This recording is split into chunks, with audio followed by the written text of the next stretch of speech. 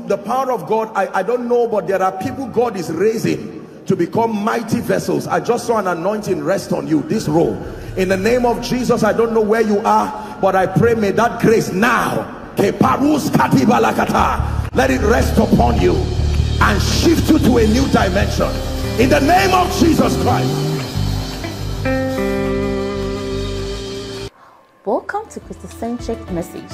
On this channel, you are going to get soul-lifting messages, faith-based content, prayer drills, and videos that would help you grow spiritually.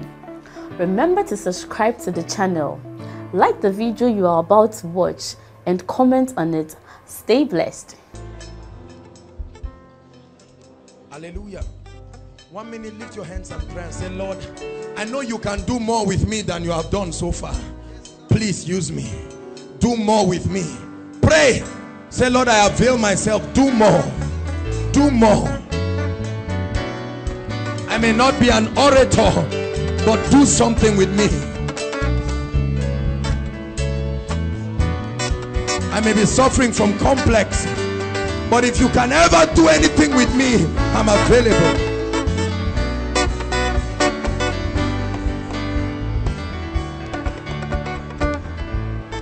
Hallelujah.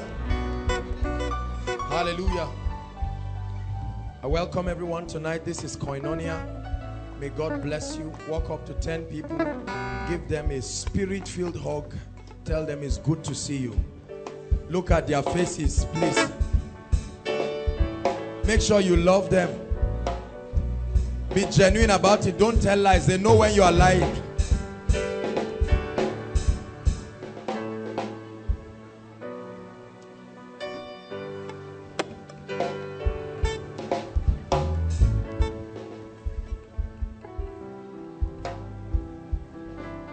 Hallelujah.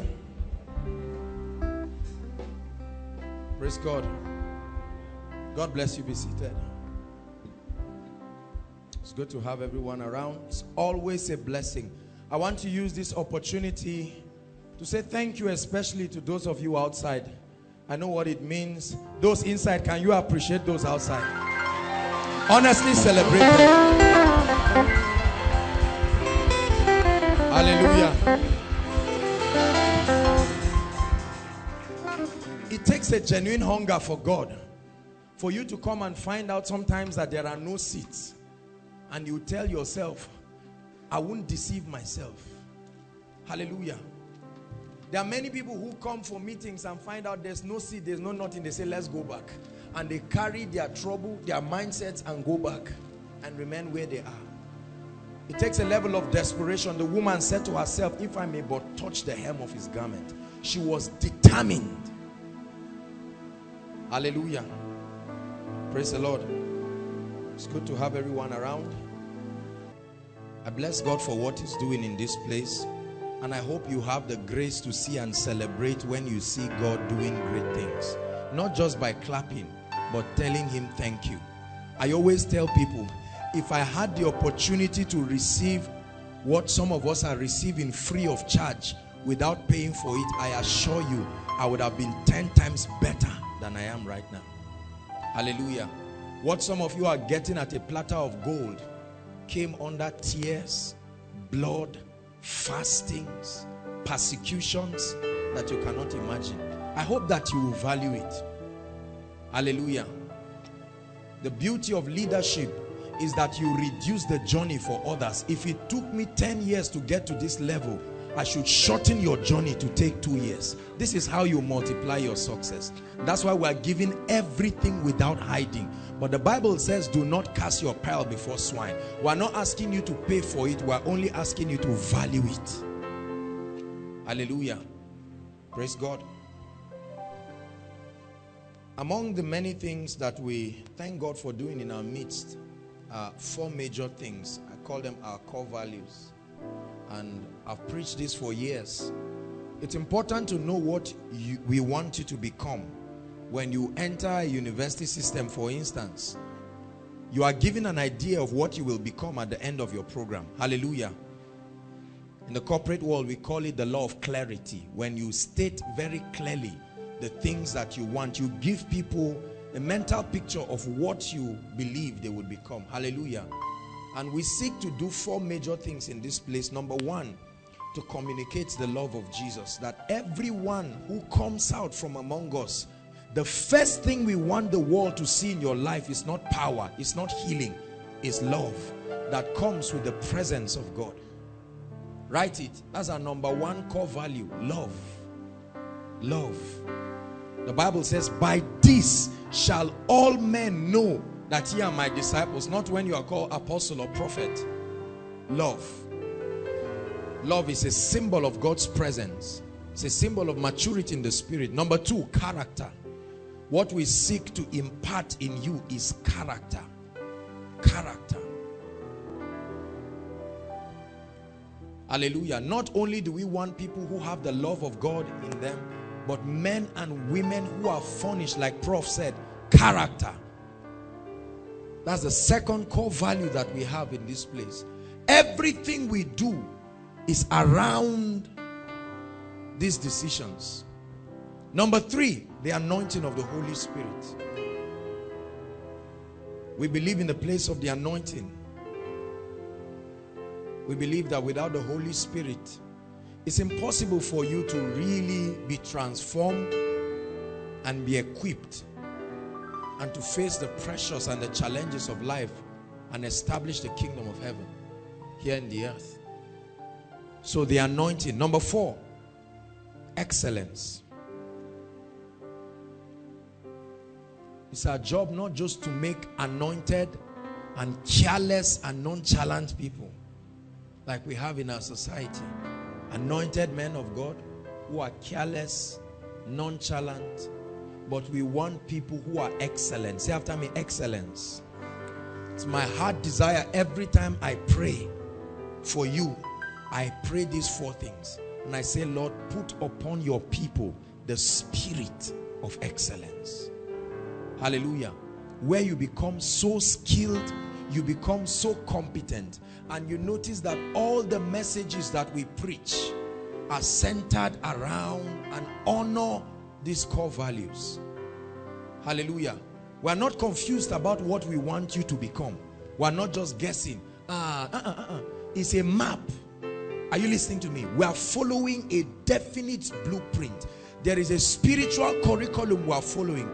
If we follow it diligently, you will become it at the end. This is called vision. Hallelujah. For the Bible says, write the vision. He said what? Make it plain. That's what I'm doing right now. I do it all the time. So that you know, as I'm coming for Koinonia, I'm not just going to church. See it like a school. See it like a training ground. If someone asks you, okay, so what are you going to achieve at the end of 2 or 3 years or 4 years? If you cannot tell them the end of it, you've been wasting your time. Please go and sleep. Hallelujah. You should know what you will become so that you can expect it and you can track your progress. Are you listening to me?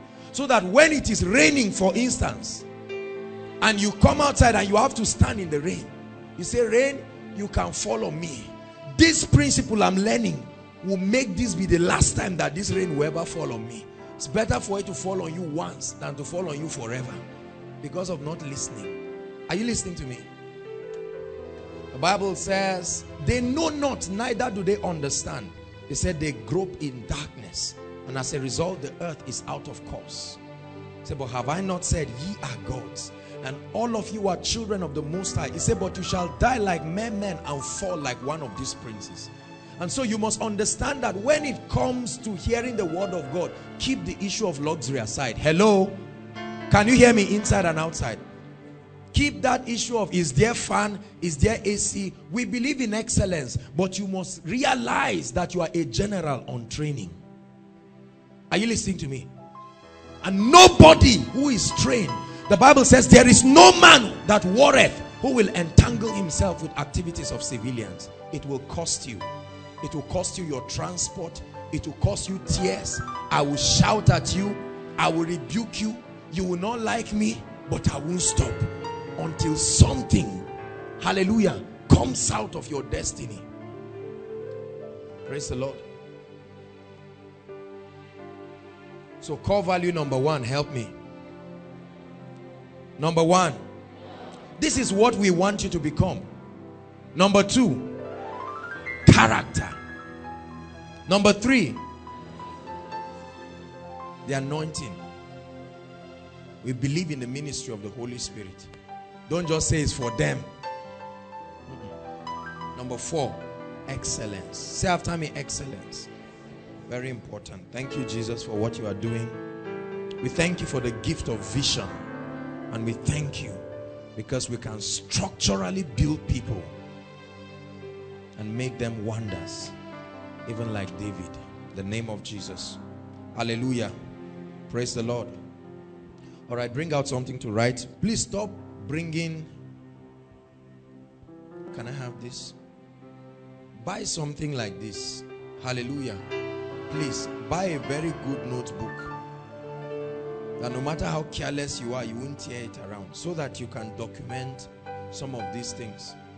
Hallelujah. Many of you are always writing, but when we say write, you just search your pocket and check and bring out one paper that you wrote list to go to the, you won't, whatever you do not value, you won't attract to your life.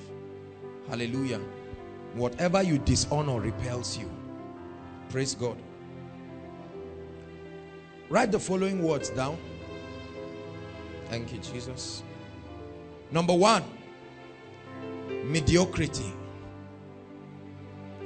Write the following words down. 1, mediocrity.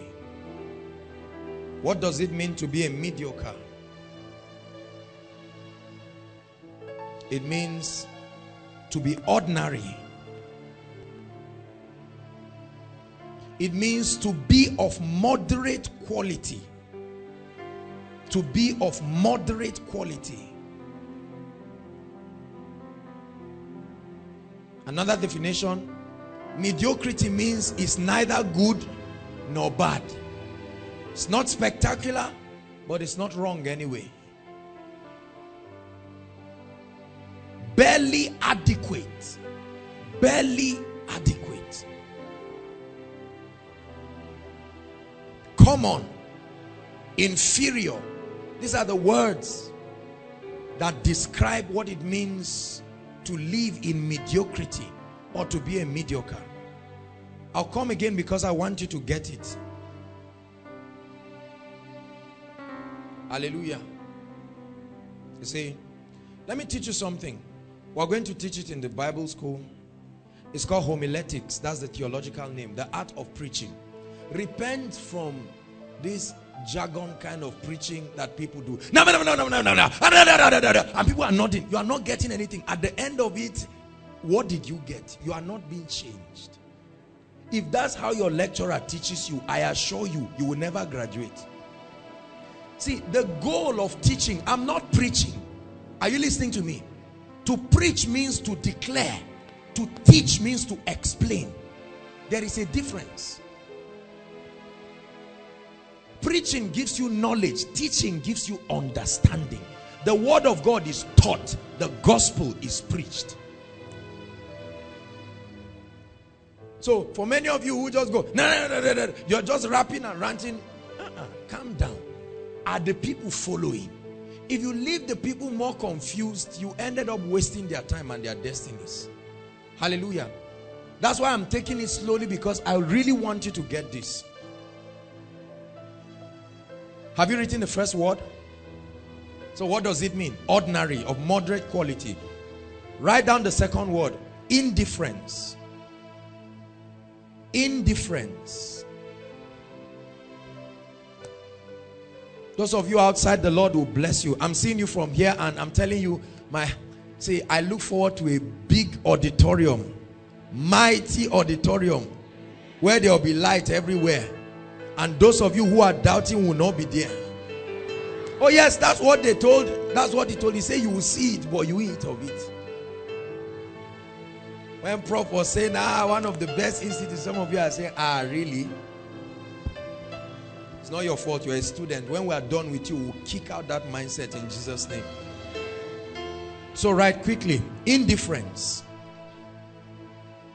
It means lack of interest. Please take note of that word. We'll be discussing it seriously today. Lack of interest. Number 2, It means lack of concern, lack of sympathy, lack of interest, lack of concern, lack of sympathy. Another word, nonchalance. I mean, another definition of indifference. Nonchalance. Nonchalance. It's what Nigerians call I don't care attitude. Don't write that. Don't write that. You're a leader. Don't write that. I'm just helping you understand. Say, I'm a leader. Say it, I'm a leader. Indifference. The third word, excellence. Write down this word, excellence. What does it mean? The quality of being unusually good. The quality of being unusually good. The quality of being unusually good. The quality of having superior merit. To be of superior merit. Being exceptional. Surpassing ordinary standards. I like that. Surpassing ordinary standards. That's what it means to be excellent. Surpassing ordinary standards. Being extraordinary. In other words, above the ordinary.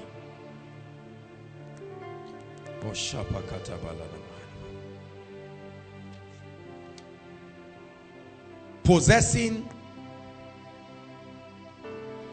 the highest or finest quality. Excellence. Write down the last word. Change. C-H-A-N-G-E. Change. It means to transform or to convert. Change. Change means to transform. It means to convert. It means to become different or to undergo an alteration. Change means to become different or undergo an alteration. To be altered. Thank you, Jesus. Hallelujah. Now our discussion tonight is going to be around these four words. And please, I pray with all my heart, and I'm still praying to God as I'm standing here, that within these few minutes I will wrestle something in your mind and shake out anything that is not of God. And if you believe that, say amen. Hallelujah. I'm teaching tonight on dominion through excellence. Dominion through excellence. Dominion through excellence.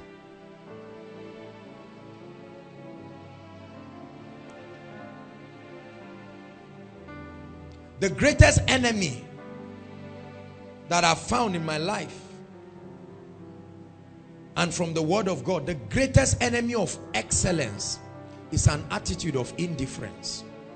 The greatest hindrance, the greatest enemy to a life of excellence is indifference.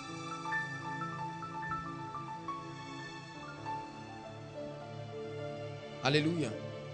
And now look up, please, everybody. Now you can look up. Let me teach you why. When you examine the body of Christ, you find out that we covered a bit of that in our full gospel series. You can get the teachings, very important. But you find out that in the body of Christ,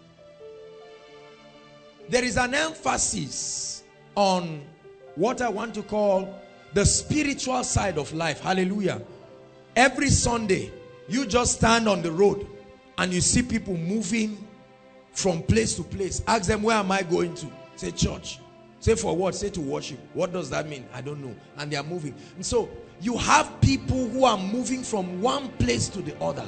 And suddenly, when two people are gisting, when they step into church, they stop talking. They assume, what do we call it now? An attitude, a sacred attitude, and they sit down. And now the pastor sits down and just discusses, and then just gets up and changes his form and comes up and begins to preach and talk, and everybody just sits down and behaves himself. Then we end the service by sharing the grace of our Lord Jesus Christ, the love of God be with us now and forevermore. Amen. And everybody resumes to what they want to call what? Their normal lives. Hallelujah. And now the tragedy that has happened in the body of Christ is that we have taught, because of certain revelations like the favor of God, the sovereignty of God, the mercy of God, destiny helpers, powerful teachings like this.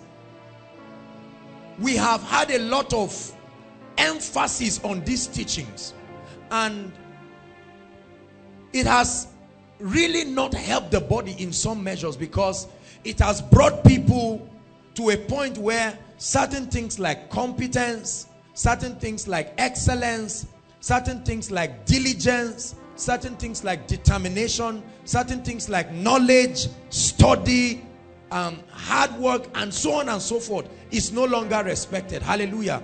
Why should I be diligent when overnight God can give me houses I did not build? Hallelujah.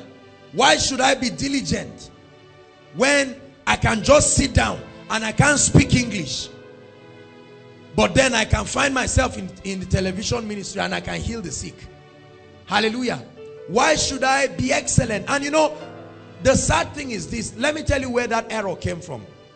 Many men of God left everything to go into a genuine pursuit for God. Are you listening to me? They cut themselves away from society. The Bible says through desire, Proverbs 18 verse 1, a man having separated himself, he said, he intermeddled with all wisdom. And so in the course of the sacrifice to get the anointing, you hear people talk of 100 days of prayer and fasting, 1 year, 2 years, 10 years, like Paul in the wilderness of Arabia, and so on and so forth. Now, when ministers get the anointing, listen to me, and then they also have character. When they come up, they find out that people are coming, there are crowds coming, because people have needs. And if you can meet that need, you become a magnet. People will keep coming. Hallelujah. They can criticize you, but they will still come. Hallelujah. Are you listening to me? But then, that's not the issue. The major issue is that when that begins to happen, now the man of God begins to talk, and he tells the people, I didn't read any book, I didn't study anything, I didn't learn anything. All I did was what? I pursued God and I prayed. And out of that, I built an excellent ministry. Correct? Now, that's not wrong, because that's how he came. But then, the danger is, if he does not contend for higher knowledge in the realm of the spirit, he will begin to model a portrait of how he got to the position he was and begin to teach people. Are you listening to me? He begins to tell people, look, all these books, they are jargons. Just forget about it. And now you have a church that is anointed, excellent man of God, but is a bad leader.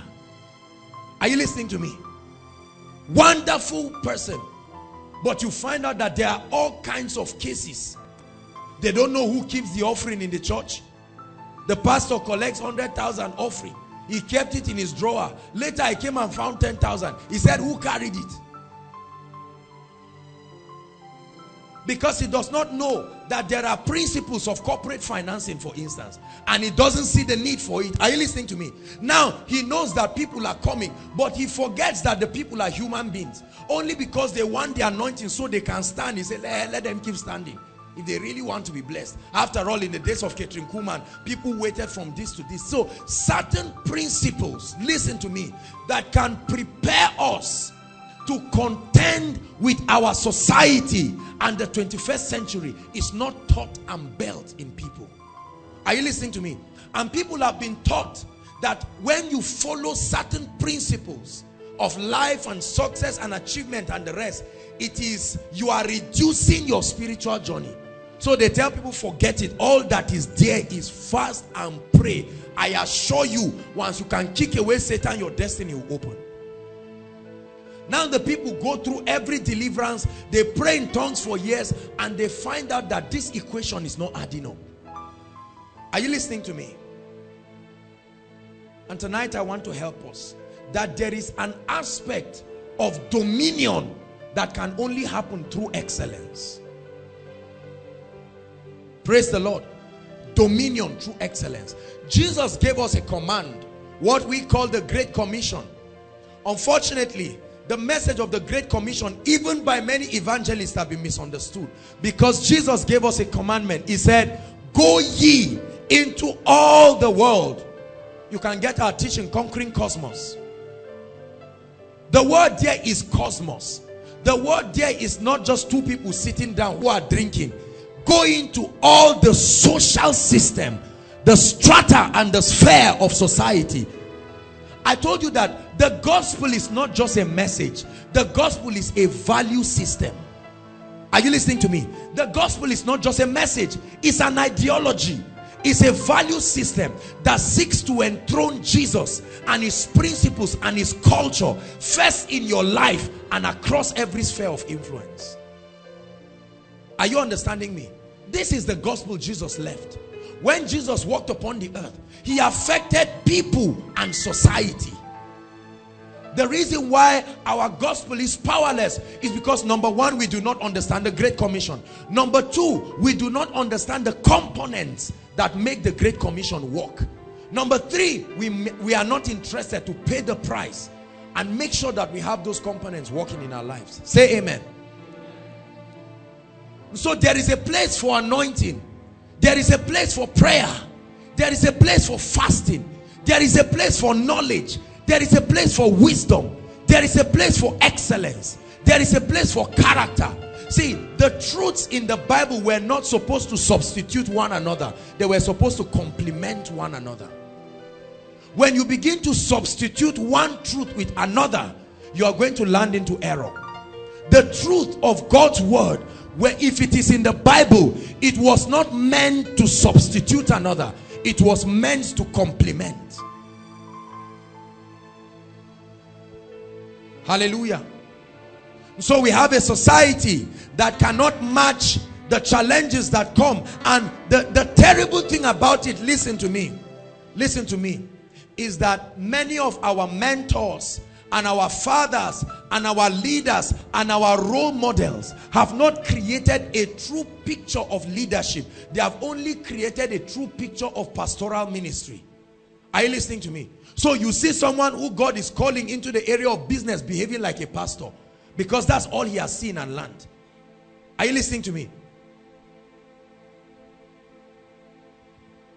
And we tell people that progress in the spirit is when you become a pastor. Wrong. Wrong. God's idea was not to raise pastors. I hope you understand that the fivefold ministry was not God's original agenda. It came as a result of the fall of man. So he had to give gifts to men. Ephesians 4 from verse 10 to 12. The Bible says when he led captivity captive, he gave gifts to men. Some first apostles and prophets and teachers and evangelists and pastors. And they have an assignment for the equipping of the saints, that they, the saints, will come to a point of maturity and do the work of the ministry. What is the work of the ministry? The Great Commission. Invade cosmos with the value system of heaven. There are many Christians who are born again, but they have not been taught that the message that Jesus brought was not a religious message. He came with an ideology. He came with a value system. That means if you embrace Jesus and his message and his principles, you should become something. Hallelujah. Predictable. Unfortunately, what we teach in church is potent enough to raise people from wheelchairs, but not potent enough to produce leaders and produce champions and world changers, men and women who can take charge of society. So we have the church there healing the sick and raising people from crutches. Wonderful. But go to every office, you see unbelievers there. In the Senate, unbelievers there, and believers are suffering, and the kingdom is not truly advancing. Motion without progress. Hallelujah. And every time all we know to do is, oh, Satan is behind your life. If you can get this devil, I promise you everything in your life will change. I beg to differ that is not completely true. We preach, we set people free here, but let me tell you the truth. Sometimes many people call and say, but they prayed for me and I don't feel those demonic influences, but my life has not moved forward. Because you see, success is a component of many factors. Impartation is only one of the components. Success is an equation with many variables that equal success. These things have not been taught in church. I told you to write 4 words. We are going to discuss them. The most dangerous of all of them is that word called indifference. You know what indifference is? Look up, please. You know what indifference is? Indifference is a state of lack of interest and nonchalance. There are many people who hear this message right now and just shut down. Say, this kind of thing. I thought we were going to talk on the 7 planes of entering the 7th dimension in the realm of the spirit. Hold on. Hold on. Because the first shock I need you to know is that those who God is sending you to are not born again. Are you listening to me? They don't speak in tongues. They don't know the Holy Spirit. They do not respect the value system of the kingdom. And so your first interaction with cosmos will not be your praying tongues. Your first interaction will be the spirit of excellence. Write this because I want to challenge you tonight. I really want to challenge you. Indifference. I don't care. There are many believers who do not see a need. There's no pressure to upgrade their lives, to move from where they are to where God wants them to be. Indifference. The greatest killer. We preach about lust. We preach about fornication. We preach about all of these things. Wonderful. These things are bad. But let me tell you, we must also preach about all these other things like indifference. Do you know that when Jesus challenged the Laodicean church in Revelations, one of his challenge towards them was indifference? He said, you are neither, was it the Laodicean church? One of the 7 churches. He said, you are neither what? Hot nor. How can a man be neither hot nor cold? So you are standing neutral. That state of being neither hot nor cold does not mount pressure in your spirit. You are not extreme in anything. Hallelujah. So if people criticize this side, you can identify with them. If they criticize this side, you can identify with them. And that's the most comfortable position in life. Mediocrity, indifference. Many of us are here, and when you hear messages like this, you just sit down and be wondering, is he really talking about me or some other people? Indifference. It has killed the church. We have no voice. Hallelujah. There are many people today, listen to me, who are unemployed in Nigeria, not because of Satan, because they do not understand the principles that will get them from where they are into a great place. I tell you the truth, many people are not honest because in Nigeria we love transferring responsibilities. It was not my fault. My stupid father took me to a herbalist. Look at where I am now. What did he do about it? Nothing. So we love it when we transfer responsibility and blame. Hallelujah. We love it when we spiritualize everything and cover for any lapse on our own part.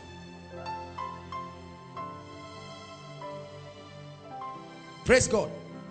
This is very, very important. And I get very irritated when I see people not teaching the body of Christ all of the principles that are supposed to equip them. The Bible says that the house, it said, come and I will show you the bride, the lamb's wife. And he took me and showed me a city, And heavenly Jerusalem, he said, it lieth four square. The length, the breadth, and the height were equal. In other words, there are many components that make a complete Christian. And a good preacher and a good leader must be able to expose all the people to all of those components, so that there will be holistic building. You don't just have prayer warriors who are broke failures in life, or prosperous people who are victims of Satan, or anointed people who are bad fathers, bad mothers. You change a mind, you change a man by changing his value systems, his mindsets. Hallelujah. That's why wicked men like Adolf Hitler and all these great men, they not only killed people, they sought to introduce new value systems. That's what they call brainwashing. You know what brainwashing is? They give you a new value system that can make you look at your blood mother who gave birth to you, and you have another value system that does not even have respect for her. Value system. And many of you may not realize we are there clapping and throwing people under the anointing in church, and Satan is infiltrating everywhere with a value system. Hallelujah. Gradually they are kicking anything that looks like God out of schools, out of everything. Are you aware of that? Let me tell you the truth.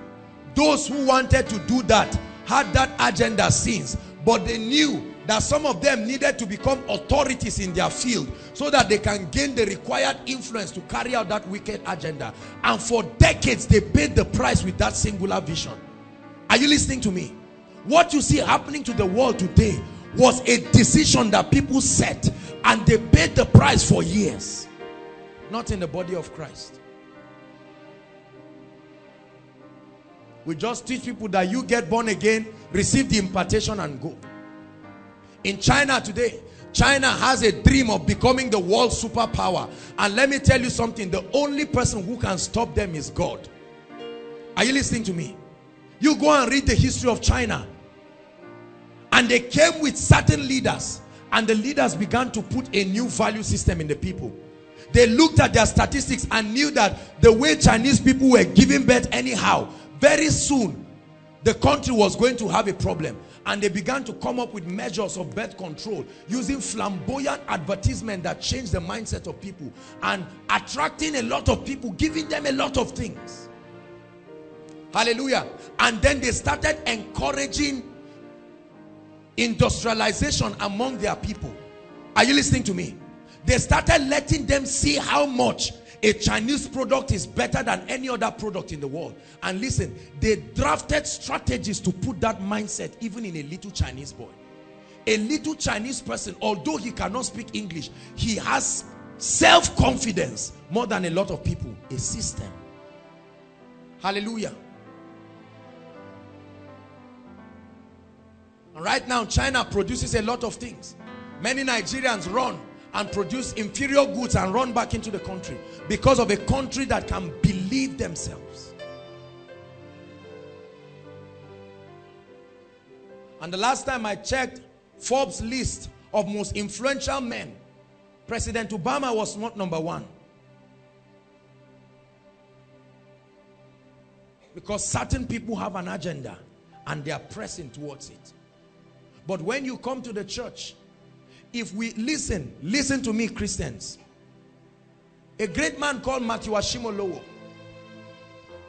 KICC, when he went to London, he found out that although we were colonized by the British, he saw that there was still that element of racism in the place. And the blacks, a lot of people, some run from Lagos, follow through bridge, follow through everywhere, not by plane, no. They get to London through all kinds of ways, and they survive there. They catch them, they jail them for 6 months. After 6 months, they bring them and they are roaming on the street. And he looked at these people and saw a depraved people that did not believe in themselves. And he says, I will change these people. and he set up his ministry and brought them. He began to teach them certain principles.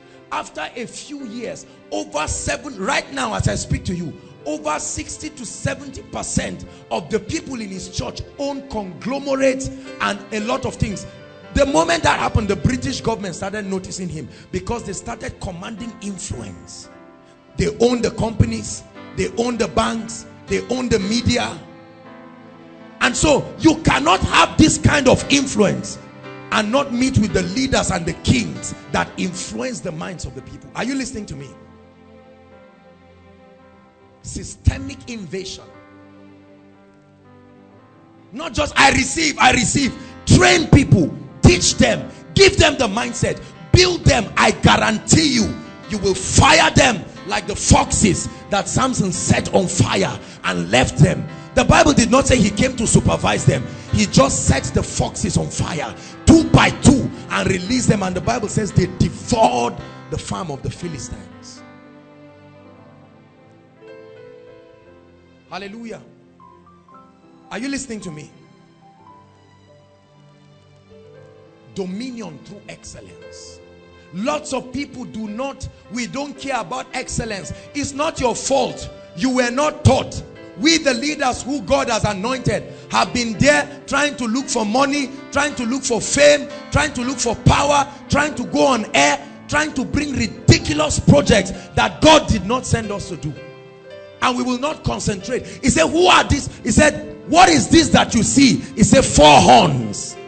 He said, these horns have risen to judge Judah. He said, but I will send carpenters. Carpenters. Carpenters. What is the work of a carpenter? To construct.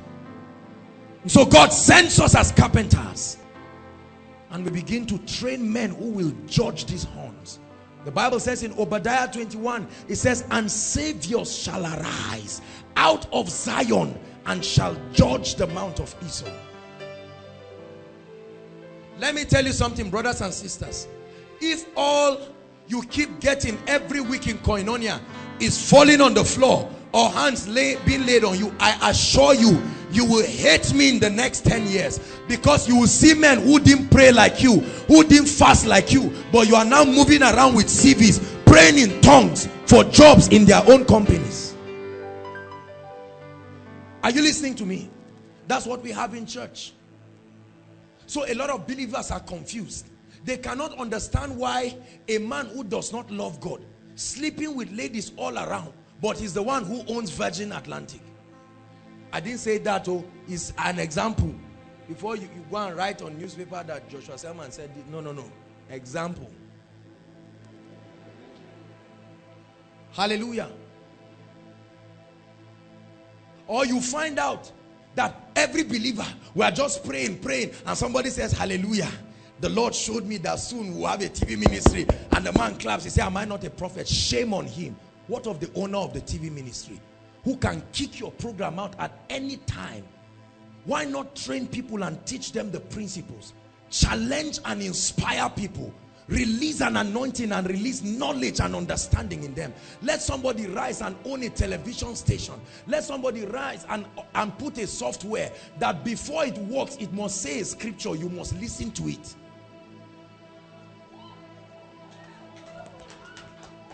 You should know me by now. As you are clapping, I hope you are getting it. Hallelujah. Now, every time we say this thing, people just say, whoa, but indifference. After people say it, they just say, Kai, this message was very nice. What are you doing about it? Hallelujah. I don't see limits in my life. I'm telling you, see, this is my mindset. I don't see limits. You never will come and find me putting my hand like this. And you say, why? I say, Kai, I'm always optimistic. But I know whom I have believed. And I am persuaded. I'm persuaded. Look at lots of graduates in Nigeria. They love God. They were presidents of fellowships. But they were only taught the side of the anointing. Now, they go for a job interview. There's nobody to lay hands on. And they have to queue, a long queue. They were not taught principles, how to do a lot of things. They have no character. They don't understand the principles. There are many people who get jobs and for years they are not promoted and they get angry because they lack the necessary knowledge to leave the stage where they are and go beyond. And they think the remedy is just prayer, and they keep praying, and God leads them to a book and they look, they say, no, this guy, I know him, he's not a fiery person.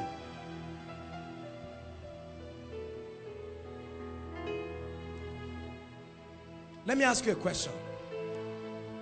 How has your life been so far? Is there anything that inspires you? There are names that when you call names that are very nice. Look at the sound that we are using. Because of this mic, many people have gotten healed. Many people have gotten blessed. The media is streaming right now. There's Facebook and Twitter. This was somebody who believed himself enough to get up and take influence. Excellence at all times. See, the spirit of excellence is not about money. This is what I want you to get. A lot of people have given excuses as to why their lives are the way they are. They say, if only I had more money. Koinonia, I say you are rich. That's why you can do everything. It's a spirit. It's a culture. It's an attitude. Excellence is not just about money. It's about a spirit. I know many millionaire ministers who are not excellent at all. They are anointed. They are filled with the Holy Ghost. They are not excellent. The quality of being outstanding, the quality of being thorough. Write it, thorough. Many people are not thorough in their lives. You are studying a principle, you are not thorough. We like stopping halfway. We don't ask the right questions. We don't pay the price to stay long enough. We are always in a hurry. No thoroughness. That's the result. Lack of excellence. Someone wants to learn keyboard. He just learned something small. You start roaming around and telling everybody, I can play. The fact that they are not attending to you is a message. Get angry and go back. Let me tell you something. Excellence defies religion. It defies gender. It defies race and ethnicity. You meet an excellent man, he will break any barrier in life. I was listening to a speech by one brilliant lady, a Nigerian lady. Hallelujah. On KICC. And I think she's one of the editors of these great magazines. And when she was speaking, I sat down and I felt like a child. I said, Lord, I need to rise beyond this level I am. I am where I am today because of the degree of value I've placed on excellence. If I step higher, I will rise higher than this. There are many preachers. And you know, let me tell you the thing about results and excellence. Every time you keep nonchalance and you don't move forward and someone else is moving forward, you will be angry. When I drive a Golf and I bring here, there are many of you who will see it. You are happy because it's consoling your present position. But if I step in here with a Lincoln Navigator, people will start talking. Some of you say, me, this kind of shady success, I'm not sure. We always want people to do things that keep us comfortable. The moment they begin to do things that challenge you, you try to find excuses. See, it's not every power you see that you look at, oh, forget about these people. Let me tell you something about my life, and I say this with all humility. I pray, I fast, but let me give you a bit of my personal life. Listen, every single day, I do not sleep until I take out time to study on leadership, on finance, on entrepreneurship. Are you listening to me? Many people just think I'm just standing and God anointed me. Get the anointing and go. Are you listening to me? I don't do that. In my laptop right now, I have Christ Embassy Pastoral Course, the whole series. This is not even something that is given anyhow. I made sure I got it. I'm listening to it. Oga Jordan brought certain books. I ordered it right now. There are 4 books that I have and I must read at least between now and the next 2 weeks. Be the Best by Matthew Ashimolowo. 10 M's of Money by Matthew Ashimolowo. Pastoring Without Tears by Sunday Adelaja. And the Jesus He Never Knew. These were new books. When he brought John Maxwell's 5 Levels of Leadership, I saw it, I bought it. What are you doing to leave the level you are in now and rise to become a world champion? Many of you are waiting. The day my brother rise, he will remember me. And then you'll be angry because your brother will forget you when he gets there. Say, this brother self, what is the benefit of an elder brother? Is it not to take some of us? Don't start doing something about your life. We are always waiting for somebody to pick us. When will you start carrying others? Every day.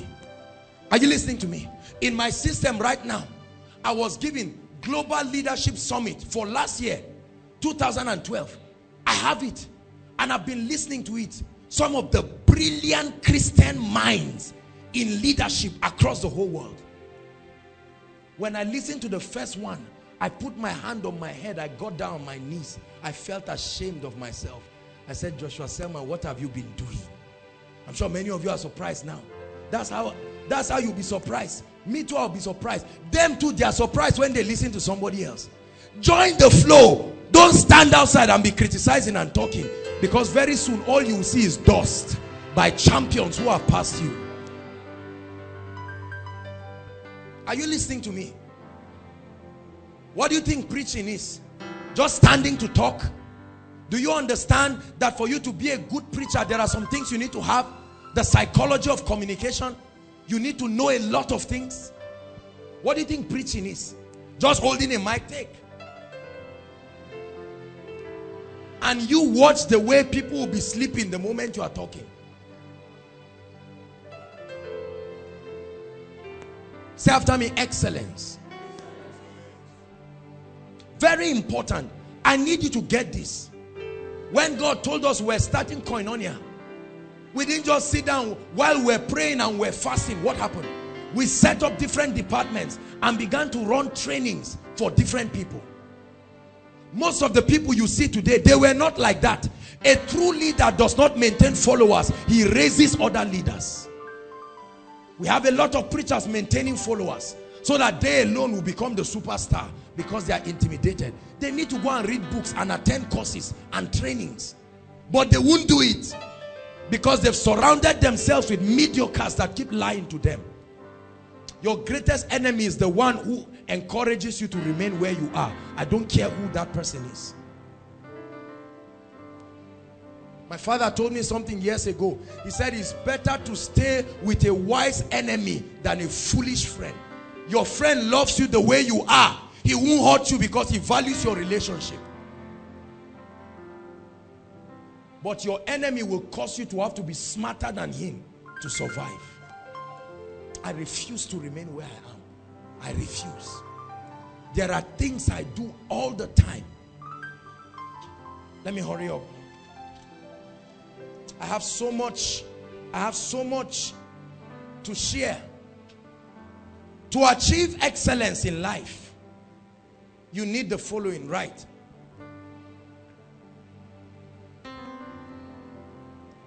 To achieve excellence in life, I will not be small. In the name of Jesus Christ, I have found my way out of mediocrity in life. I'm telling you, I've found my way. I know it. I've seen the door. I've found my way out of average. I've found myself out of mediocrity. No competition. I've found my way to be the best and be the greatest in life. This is not pride. This is the truth. This is what knowledge does to you. Intimidation is because you do not know your way out. For when you know what you have and when you see that door that has been set before you, you will rise up like a champion. Oh, I'll never be a failure. This is not a confession. It's the truth. I found my way out of certain things forever. Satan notwithstanding, I will live my life as if Satan does not exist. There are some battles. I read a beautiful book, a gift that Dr. John Akpami gave me. Battles Satan cannot win. Powerful book. There are some battles that Satan has lost before he started. I believe. Hallelujah. Oh, koinonia will keep rising. No, this is not the issue of amen. The grace of God is there. And there are principles that have been tested through centuries and decades before Lord Lugard amalgamated Nigeria. It has worked, it won't break. They are irrefutable principles. This is not just the issue of prayer. So long as human beings have 2 legs and 2 hands, it will work. Thank you, Jesus. This is why I celebrate him all the time. You can stand tall through life, and you just look at people and say, just hold on. It's just a matter of time. I won't go back. I can't go back to the way it used to be before your presence came and changed me. I won't go back. I can't go back to the way it used to be before your presence came and changed me. In 2007, I was in Port Harcourt. I was taking care of someone in the house where I was staying in the hospital. UST, the highest floor. I was there. Suddenly I looked outside through the mirror and I was taken in the vision, and I saw the international headquarters of ENI. I opened my mouth. I said, is this on earth? I saw 38 flags, different nations of the world. But listen, I would have easily laid down and said, I saw it. I tell you the truth, I would have died without seeing it. Many of you have seen many things from the day you were born. How old are you now? Almost 40. Nothing has changed.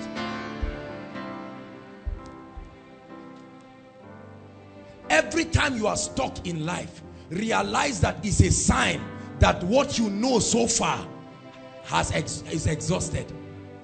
Hallelujah.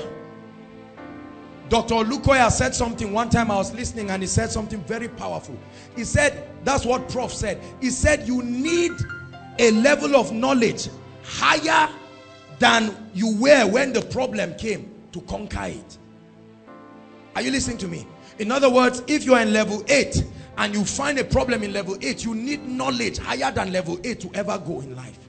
There are many people who, members, they get to 100 members and they find out that with all the prayer and fasting, they don't break that 100-member barrier. They remain there. So they just say, that's how God wants it. Or forget to, anytime you see crowd anywhere, look at the man, look at his eyes very well. Only God knows what has happened. Immediately he's talking, somebody will come with an anointing and set up something close to him, and you will see the same people who he has been trying and begging. See, brothers and sisters, anytime you are stuck in life, don't waste your time criticizing those going ahead. Your criticism will not stop them. Join the train and get out of your present predicaments.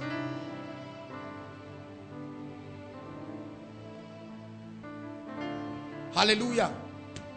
Say, I'll never be a failure in life. Say, I'll never be small. Say it. Stop all this false humility. Say it. I refuse to be small in life. I'm telling you. I'm speaking to your spirit. Refuse it. Commit yourself to excellence. Be thorough. Be thorough. Be thorough. Don't leave your life to chance. Be thorough. What gift has God given you? The Bible says, Proverbs 31 verse 31, it says, many daughters have done well, but you, your excellence has brought you above them. It said many daughters have done well, many bankers have done well, many media giants have done well, many preachers have done well, many businessmen have done well. He said, but you excellence them all. See, let me tell you the truth. What you see in Koinonia today was my mindset of yesterday. You wait and see my mindset of today. What you are seeing today is not our mindset of today. This is old wine. I tell you the truth. This is old wine. This was the mindset we were preparing for when we're at the back of chapel. You hold on and see. For there, let me tell you, God is alert and active, watching over his word. He's watching obedient people.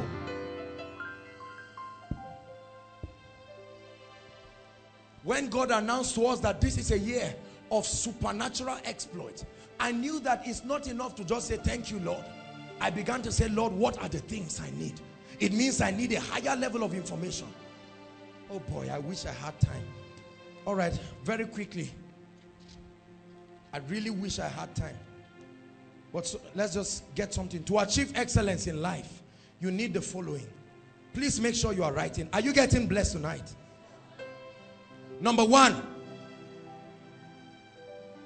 when God wants to bring you into a life of excellence, the first thing you need is exposure. Right? Exposure. Exposure. Let me tell you something about the power of exposure. Look up. If you are not exposed to something higher than what your mind knows, your mind can paint the portrait of a world of mediocrity and leave you there. Hallelujah. I was in secondary school. Our secondary school is not like your own, the one you went to, where you ate yam and chicken. I never ate chicken in secondary school. Just one hanagama. I never ate chicken. Hallelujah. Not once. But listen, but we were local champions around our local government. I mean, if we came to do debate with your school, you are gone. Just start crying. Hallelujah. We had a debate with Jake's school. We came and caned them those times. It was a delightsome experience. Ladies looked at us. They are ladies. We were winning those times. But we remained at that level until we met another school. Exposure. Say after me, exposure. God will expose you to something. Listen. Exposure does three things. Number one, the power of exposure. One, it takes you beyond your present horizon. It shows you that there is something higher than what you have seen. Exposure challenges you. Exposure provokes you. Sometimes exposure embarrasses you. And these are all tools that God uses to show you that there is a need to step up in life. Hallelujah. Exposure. For instance, you never knew. There's one song, I didn't know you will answer me this way. Hold on. That's a lovely song. I said that to say this. That I just remember the story. I went for a ministration some years ago and we're just trusting God. It was an awesome opportunity to get to, even if it's 10 people. And it was wonderful. And I went there and the people treated me so well. And then it was a youth meeting then. But their their prophet or their bishop or something, he said he wanted to have dinner with me. So you know in my mind, what is dinner? What is dinner? What have you been eating as dinner? Tuwo or something or this and that and that. So I went, was smart. When I got there and I saw what was there, I first didn't know what to do. Because I wanted to behave myself. I preached a powerful message. I didn't want to just disgrace and cancel everything that I was looking for, everything that can keep up my reputation at that point. So I sat down. And I saw things I didn't know what they were. I saw a pack. I didn't know it was milk inside. We only know milk in tin. Correct? You are laughing. Which one have you seen?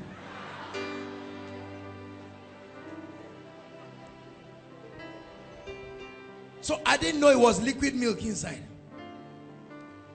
and I behaved myself. I already made up my mind to be humble, so I was ready to ask questions. I had learned more that what you don't know, just ask. Don't try to disgrace yourself the more. Ask. So I sat down and I diplomatically cracked a joke and we started talking. And then I sat down there and I knew that I didn't know this thing. So I assumed that the only thing I could do was to just behave like I was in the spirit. No, they won't ask you too many questions. So I was behaving. And I was watching what they were doing. I learned numerous lessons when I was watching. I was seeing everything. I would have fumbled, disgraced myself, disgraced ENI, left a bad reputation. When I saw that thing, what happened? Say after me, exposure. Say it, exposure. I said, Lord, thank you that it happened with just 3 or 4 people. When I went back, I sat down on my laptop. I browsed everything about table etiquette, kinds of food, how to behave, courses of meal and everything. Because I'm making way for the blessing. You know, the more you rise, the more you implicate yourself. People expect that you should have done certain homeworks. So they just... Some of you will get somewhere. You enter someone's house. You just see 2 toilets. You just think it's for you to choose anyone. You don't know what it's for. Don't pretend you didn't have it. Ask questions. Not just, the type in our house is green. You don't know what it's for. Say after me, exposure. Don't be ashamed. Say exposure. Many of you, when you came into this school, ladies, you know what you used to wrap around yourself. You didn't know that the society was this sensitive. You just wrap everything and put your head around. But with time, you began to study other people. You say, this is not good for me. And what happened? It was a secret exposure. You didn't tell anybody. The first day you cooked, you ate it alone. All your friends were saying, Kai, you tried, oh, this is nice. Everybody left you and your food there. For some of you, from that time till now, you have been living in deceit. May God take you to see somebody's food that will provoke you not to rest till you go for catering. In the mighty name of Jesus Christ.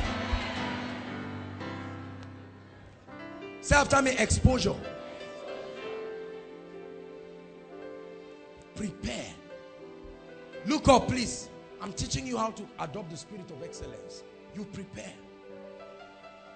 Sir, let me have this cup. Why did they do this? How many of you know? Don't pretend. How many of you know why this was done? You've never cared to ask? When did they start doing this? Hallelujah. One day now, you now say you want to be a virtuous lady. They'll say, sister, please come. There are some white people who just came from somewhere, and I hear you attend Koinonia. You are a disciplined lady. I mean, all the rest run around. Please help us. Just set the table and make sure you make everything. And you are sweating around. Set the table. Oh God. The Bible says you are the one who will do it. Now I'm the one who is doing it.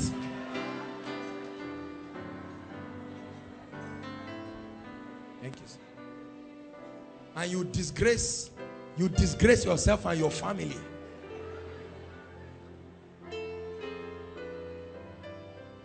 Hallelujah. Many of you keep disgracing yourselves and disgracing people. You know why? Shame will never leave your life until you adopt the spirit of excellence. Hallelujah. You saw that a new design came out. You didn't ask all the questions how they wear it. You went, your money only reached for one part of the dressing. You carried it, wore it, and you were just coming around and smiling, looking at yourself, almost hitting yourself. Exposure. Say after me, exposure. It's not your fault. You came from the village. It's not your fault. It's not your fault. You have been lying as if you are living in Ikoyi, Lagos. Humble yourself, embrace the exposure, and leave that realm. Leave that realm. They bring something for you. You don't know whether it's rice or it's chicken. And it's just keep quiet. You say, but this turkey. They say, no, it's not turkey, it's fish. You say, I forgot.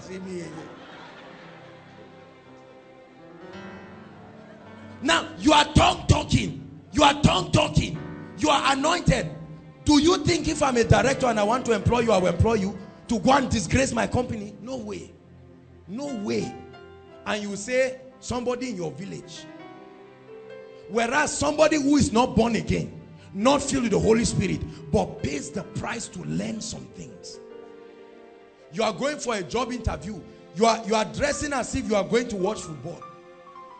You are seeing everybody dressing smart. And you will just say, the most important thing is the anointing I have. You enter the place, they say, why are you like this? This is how you want to become a staff? Are you aware this is a bank? Or this is an insurance company? You say, yes, I'm aware. You are now getting arrogant because you think you are standing in front of Koinonia. You just imagine that is your church. What is all this now? They've taught you positive confession. You are now shouting. The people say, please, this way. Walk out of this place. We don't like this kind of people. Walk out of this place.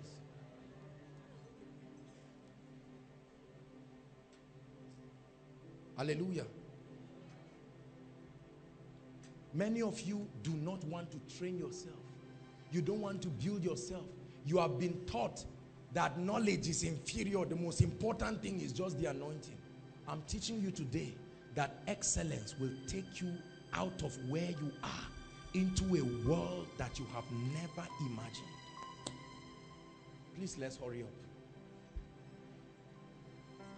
Thank you, Jesus. So you need what? Say, Lord, expose me. It could be an illumination in the word that you have never seen, and God exposes you. It could be a program. It could be whatever that opens you up. Exposure. This is a beautiful design by our decorations department. Appreciate them. Exposure. Because when you become a champion, you will know how to celebrate people. Appreciate them, please. Hallelujah. You go for a meeting somewhere, they say, this is a professor, everybody is clapping you, you are sitting down. They'll say, sorry, please, can you? They will lead you outside as if they want to ask you a question and close the door. They are videotaping it, they want to show the world. There is a way. See, listen, it's called the law of protocol. Protocol. Learn these things. Learn it. Learn it.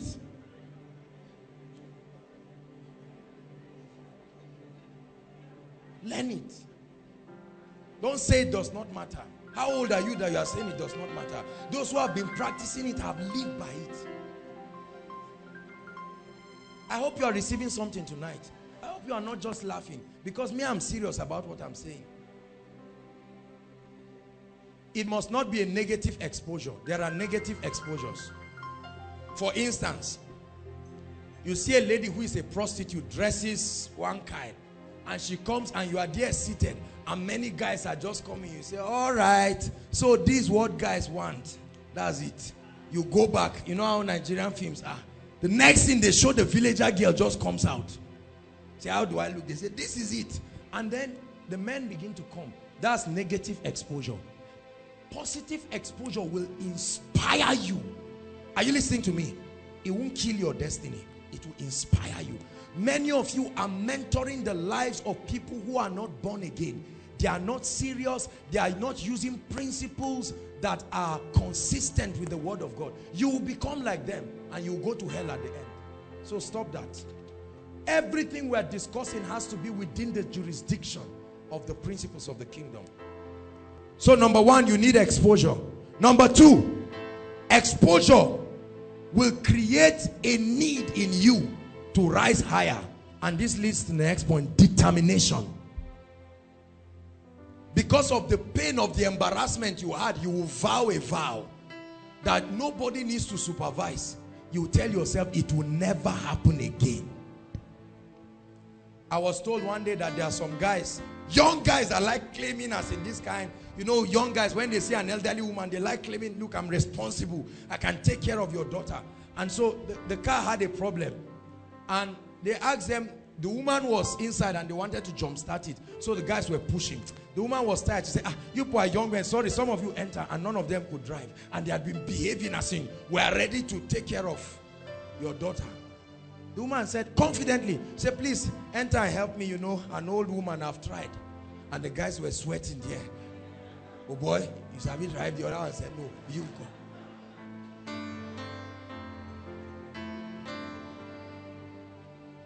If I ask you why can't you drive, you say because a car has not come.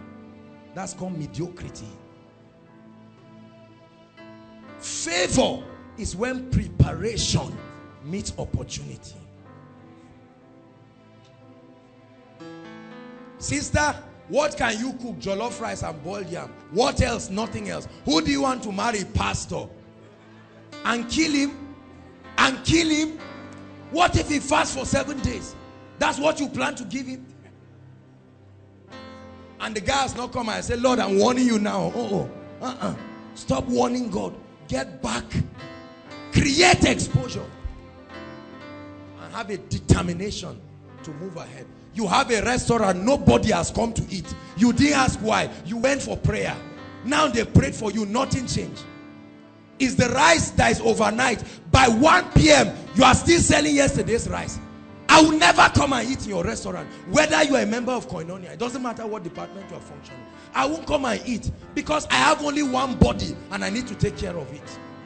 If you are not ready to step up, and then we say we are looking for caterers to cook for the ministers, you say I'm available.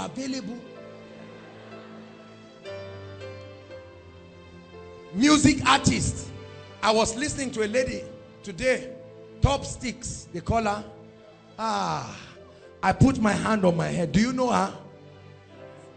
How many of you know her? Yet you see I'm a drummer. Say I saw myself in the dream playing drums. Don't just let dreams deceive you.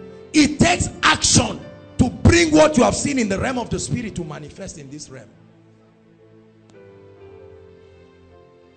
Am I challenging you? I watched this lady. I put my hand on my head. I wanted us to play it.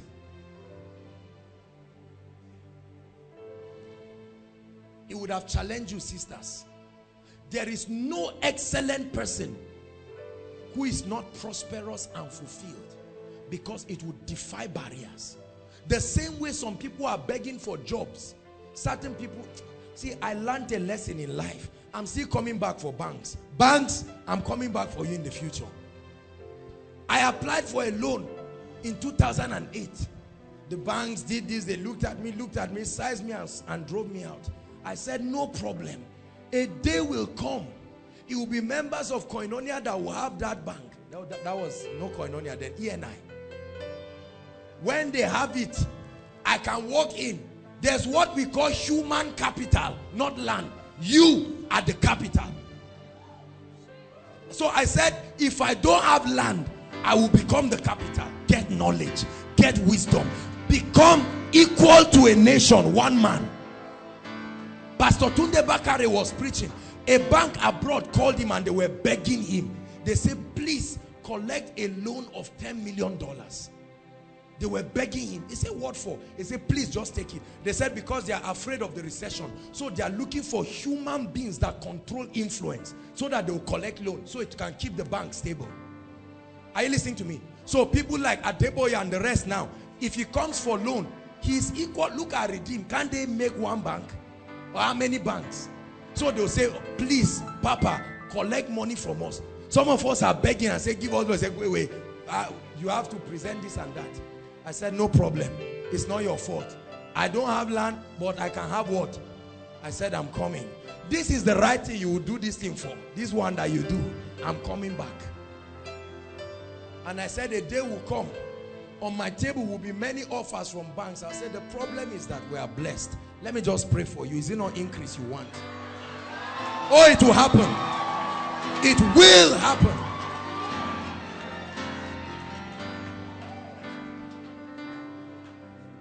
It will happen.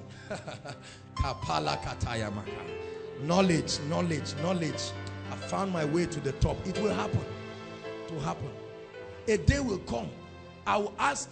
See, some of you one day will sit down. If you take what I'm saying serious, you say, Mommy, do you want a bungalow? Matthew Ashimolo hog bread in this Zaria. The road you follow to come for Koinonia. He put bread on his head. Buy bread. Buy bread. He was hawking it. Some of our parents were laughing at him. Now, he's a world champion. What takes a man from a bread? He came to Zaria. He has a house. He still has a house there. When he came in, he said they should build the house, and in 30 days they completed it, plus polishing. Why wouldn't they build it when the money is there? Some of our parents have been building since 1991. Just 4-bedroom flat. Till today, we have not completed it. Everybody you thought was stopping the building has died, yet the building has not increased.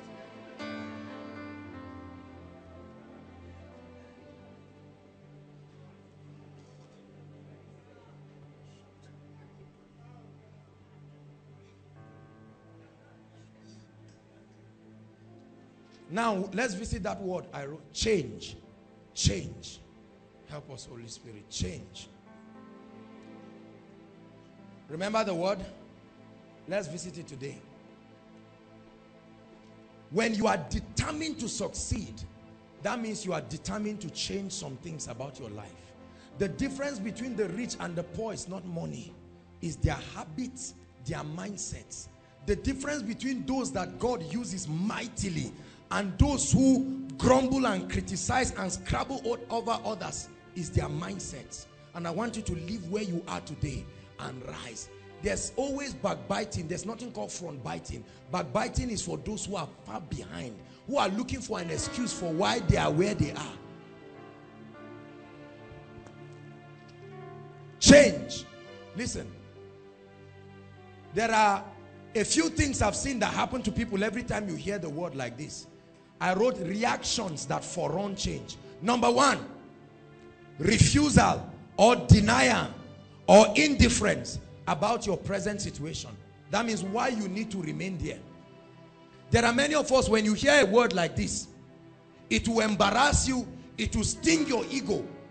That's what is happening to many of us. You are angry, you wish you can flog me. That's why you are not sitting here. And now you are just saying, oh God, this guy, why is he saying this thing now?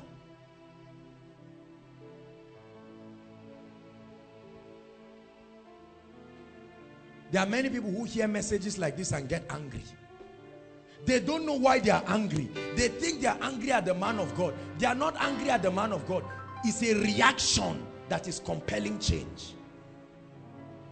Because when you hear a message like that, it rattles you.